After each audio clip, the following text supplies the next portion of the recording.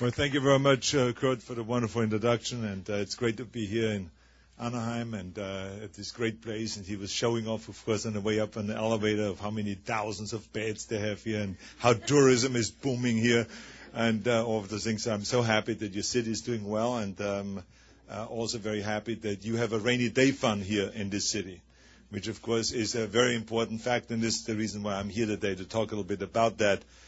Talk about the budget. As you know, that I have announced my budget for 2008, 2009 on January 10th, and we are having $14.5 billion of deficit, and this is, of course, not a good situation for the state of California. And I made it very clear then that it only has partially to do because of the economy, but it has mostly to do because we don't have a system in place where the spending and the revenues line are together, so that sometimes when the revenues level off and the spending formulas continue, and sometimes they are apart, $10, $12 billion.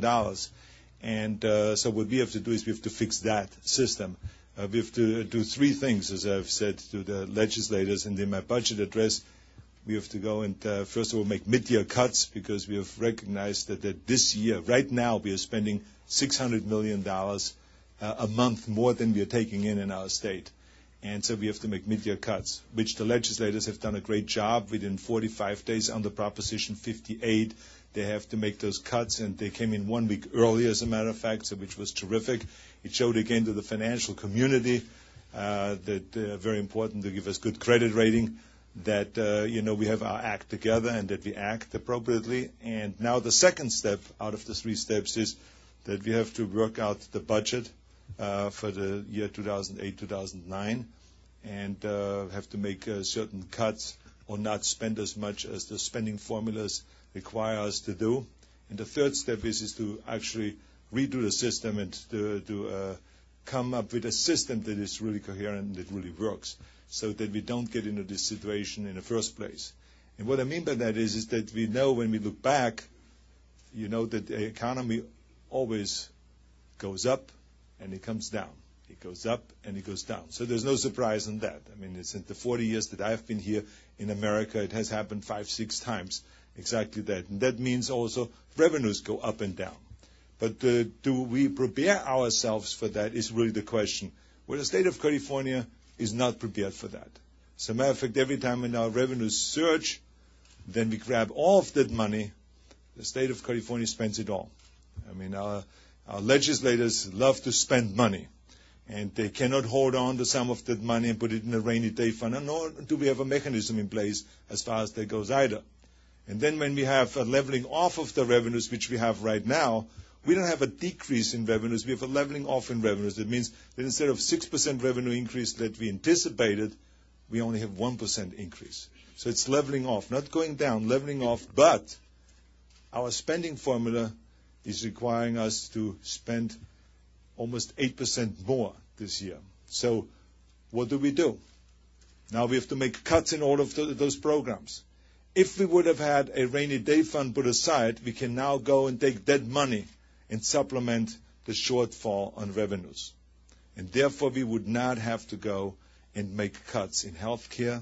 We wouldn't have to make those kind of cuts for prisons, law enforcement, education, and so on. And people are out there saying, why do you cut prisons? I said, well, that's all of the money that we have. We have $96 billion in revenues this year, and that's all we can spend. I cannot create more money.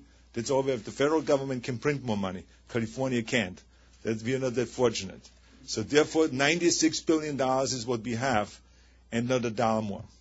So therefore, that's all we can give you. We have to therefore make a little bit of reduction on education, a reduction on law enforcement, reduction on prison, reduction on health care, and all of those kind of things. And so people are up in arms about it. They're mad. I'm angry too about it, because I don't have that extra money and we don't have that rainy day fund set aside.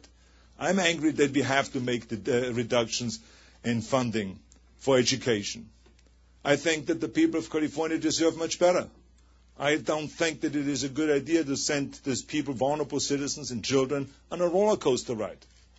But that's what we have under this current system. Now, I have tried several times to change the system and to reform our budget. As a matter of fact, in 2003, when we had the recall, the people sent me to Sacramento to do exactly that, to create change. And I wanted to change the system, but it was voted down by the legislators. The Senate voted it right down because that system that I recommended was, let's put some money aside for the rainy day fund. Let's not spend all the money. It did not fly. Then I went to the people in 2005, and again I tried. And I asked the people to change the system. It didn't go. It didn't fly either. As you know, there was millions and millions of dollars spent against that idea. Became all of a sudden a huge battle out there and all this. But the idea was to go and change the system that has failed the people of California over and over and over. Every time we have a downturn, we don't have enough money. Now, what have previous governors done? Some of them have raised taxes. Now, I happen to be against raising taxes. I don't think that every time that we are short on revenues, we should raise taxes. Because it's not the fault of the people that we are short on money. It's the fault of the legislators and the governor that we are short on money. Because if we would put, like I said, a rainy day fund aside, and if we will manage our money better, like, for instance, Kurt Brinkle is doing here in Anaheim, he has money set aside. If there's an emergency, he has the extra money. Then we would have that money to supplement. And so, therefore, it's not the people's fault to go and punish the people. It's the same if the lending corporations now say, wait a minute, we have a major crisis all over the United States. We are short of money. I think that we've screwed up a little bit. Why don't we raise the interest rate of all the people out there, their homes? So all of a sudden you pay 7% on your interest rate, and now they're saying, now from now on you have to pay 9%. It's not fair. It's not their fault that they've screwed up.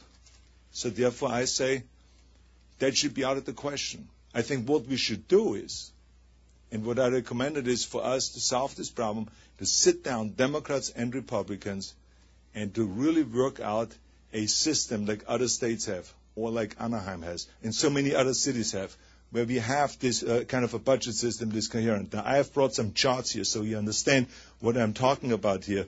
And I understand that budget is always kind of one of those very difficult things to do. As a matter of fact, someone once said that to balance a budget is like going to heaven. You know, that everyone wants to do it, but no one wants to do what it takes to get there. So this is why I understand, in Sacramento we have the same problem. They just don't want to do what it takes to get there, but they all want to go to heaven. Here is the green line represents the revenues. The yellow line represents the spending. As you can see here, those two lines are not really lined up at all. They're totally independent. So when the economy flattens and the revenues come in flat and not increasing at all, the spending continues to increase. And that is the big problem that we have. Now, when I came into office in 2003, the revenues went up and the economy was good and the spending went up. But now, look what happens here. Now the economy is leveling off again, but the revenues continue. And we're talking about the separation, like I said, up to $11 million. Now, if we would have had a budget system in place, the kind of reform that I'm talking about, if we would have had those reforms in place 10 years ago, you see how the lines come more together, not perfectly together, but they come together more better, and it was you get only out of whack maybe $2-3 billion rather than $14.5 billion. Here you see this is what's going to happen. Here's the revenues, the green line, and here's the spending formulas. Now, there's a difference between one and the other, $10 billion, $11 billion. Now, here's if we do budget reform, those lines come together. If we would have had it 10 years ago, those lines would have been much more together, and now look at this, how those lines come together. So this is why I'm recommending budget reform as quickly as possible. Now, why is it important for our legislators to sit down right away and to work on those things on a budget? It's because it takes months and months and months for cuts to take effect. I mean, as a matter of fact, we're short on revenues. Here's my budget director Mike Ginesse. Mike, stand up so they see the man, the genius behind the numbers. But let me just tell you that it is very important that we get to work right away, because Mike would tell you that it takes months in order for the cuts to take effect. For instance, in healthcare, we can't just cut from one month to the next, because there are federal laws that will stop us from doing that. Prison reform, if you want to lay off prison guards, it will take you 9 months, up to 9 months to go and lay off those prison guards. In education, we have seen this year what happens in education. Right now, we are over-appropriating our schools by $1 billion. It was $1.4 billion, the over-appropriation, but we couldn't go and cut education to $1.4 billion because it wouldn't be fair. Because they already paid out that money, they already hired the teachers. A lot of this money is already obligated, and it's already, being spent, a lot of it. So therefore, we couldn't do that. So now we only cut $400 million rather than $1.4 billion. Left $1 billion over appropriation for public schools. So this is why it is so difficult to make those cuts. That's why it's important for the legislators to come in and to start talking and negotiating now. That is the important thing. So I just want to tell you that it is a very, very difficult issue. Because for decades, California has lived with this system, a system that has failed the people over and over again. But I think, even though they could not agree on a budget system that is good, that works, for all these decades, I personally believe that this year we can do it. I've seen in the last few years the legislators coming together, Democrats and Republicans, even though different philosophies, different ways of thinking in many ways, but there's a willingness in the Capitol to work together and to make this work. I've had Democratic legislative leaders come to me and say, I know we have a problem here. We have to work on that. After Easter, we get to work on this. I have Republican leaders come to me and say the same thing. So I think there is a willingness there. And I'm obviously, because Democratic leaders think differently than Republicans, there has to be a compromise. And again, I think that's possible because we've compromised on a lot of other issues. There will be talk about revenues, there will be talk about cuts, there will be talk about reforming the system, I made it very clear that everything is on the table and we ought to look at all of the different ideas. They know where I come from, that I'm against raising taxes, they know where I'm come from, that we have to go and reform the budget and all this. But I'm not the only one that is running the Capitol. I'm not the only one that is running the state of California. I have me, and then there is my partners. The legislators, there's 120 of them that are up there, and we all will be starting to talk about it. But I can guarantee you that we're going to solve this problem this year once and for all. And I also want to guarantee you that California is going to be okay. Even though when you turn on the news, you always hear bad news and negative news, how people get laid off and how this crisis and that crisis, and they had to take over Bear Stearns, and the federal government had to come in and bail them out, and all of those kind of things. California is strong because we have hardworking people, we have a lot of creative minds, but we are so diversified also.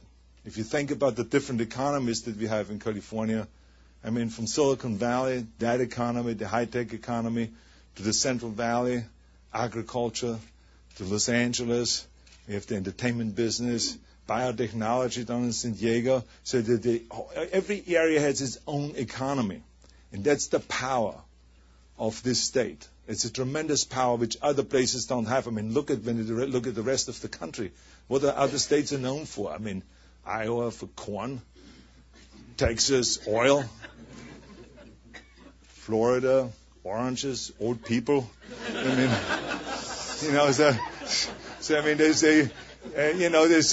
states are known for certain things, but California is known for so many great things. It's spectacular. So this is why I have total confidence in California. I have confidence in our process, in our people, my partners in the Capitol, at the legislators. I have total confidence in that. So I just wanted to present that to you to kind of give you an idea of what the complications are and which direction we try to go. And now I want to open it up to some questions that you may have.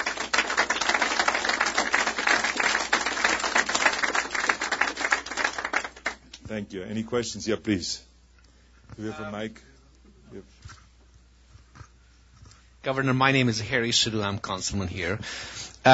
If you won't get the lead from your legislator to have the constitutional amendment passed, would you take this budget to the voters to have it approved?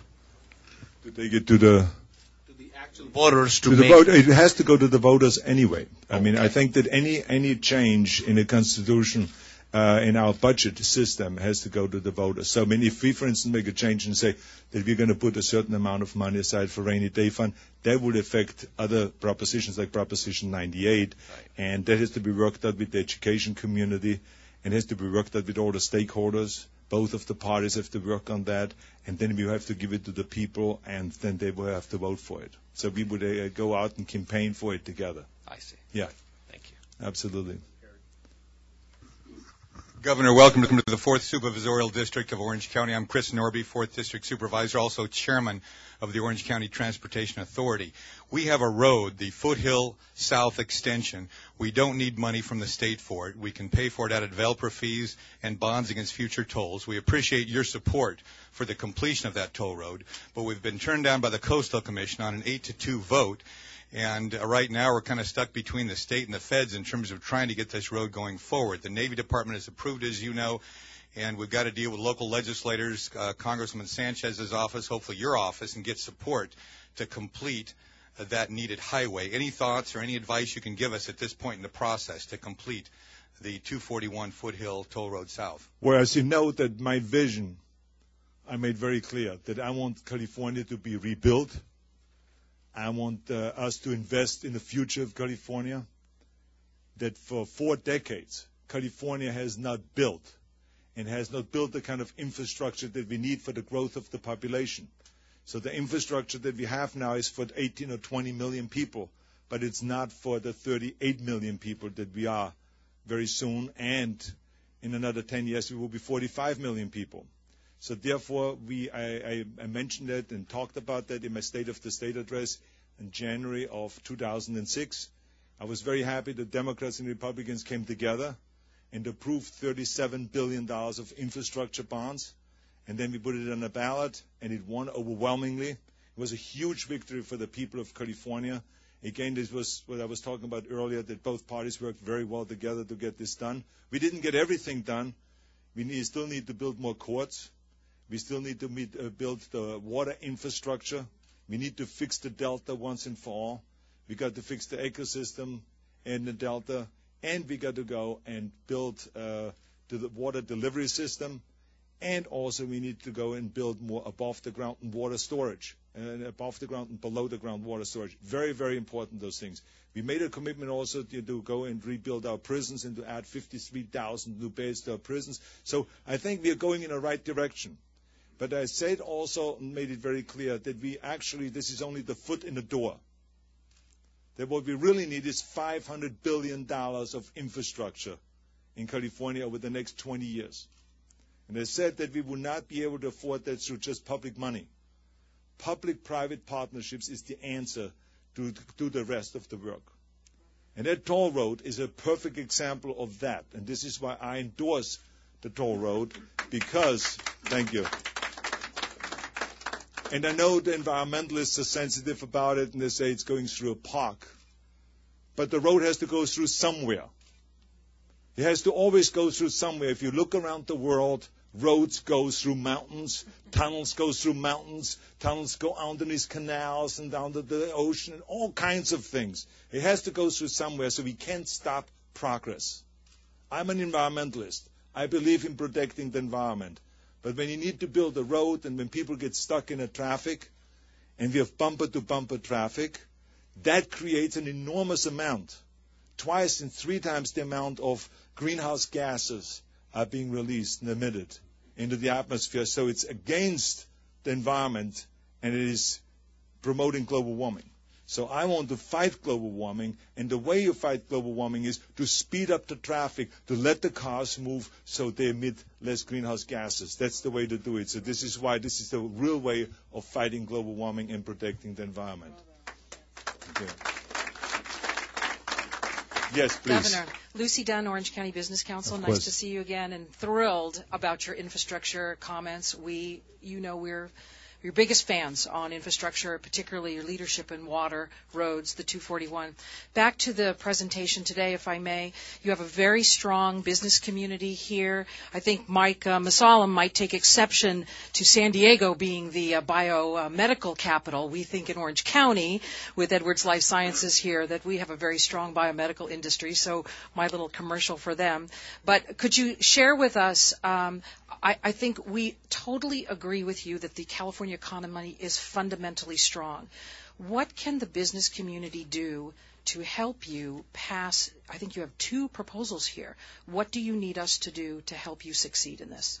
Well, I think that the reason why I'm going up and down the state is, number one, I'm one of those governors that doesn't want to just sit around in Sacramento. Because Sacramento is in California, but California is a huge place. It's gigantic. Many wonderful cities and great districts and everything. And so I like to go out to the people. I like to travel around to the different cities and talk to the people directly. Look at them in the eye and say to them, I cannot guarantee you water 20 years from now. When you turn on your faucet, I don't know if there's water coming out. We need your support to put the pressure on the legislators and to reform our water system and to go and build the infrastructure that we need for the 37, 38 million people and eventually 50 million people. So that's what I want to do, is I want to look people in the eyes and say, this is what we need. We need to make those changes, but I need your help. So it's kind of like communicating with the people, letting them, be able to ask questions about any of those things. And what we need from the people is their participation. The legislators need to hear. They can tell you as much as I can tell you that we all know how many phone calls came in, what the subject matter was of the phone calls, what are the people most anxious about, what did they want the most about, what are their concerns, all of those things. We look at those things. They look at those things, the legislators. So I think it's important for everyone to go and to let them know, call them, let them know that we need the water infrastructure, that we need the redistricting, they should all get behind the redistricting, and that we need budget reform so we have a coherent budget system once and for all, so we don't have to go and send the children and the educators, the teachers and the education system on that roller coaster ride. There's ups and downs where they have to hold on for dear life. It is not fair to them. Let's fix the system and give them a better system. And let's not always go and get into this situation where we run out of money. Then we have to ask the people for more taxes money and raise the taxes. It's not the fair way of going. So this is why I need your help to participate in this process, for the mayors to participate, for everyone to participate, because the legislators will respond to you, because you're the ones that are voting them in, and they will have to respond to you what your wishes are. Sure. Any other questions? Very nice. Well, with that, I just want to say thank you very much for participating here. Love you all. Come back, and let's work together.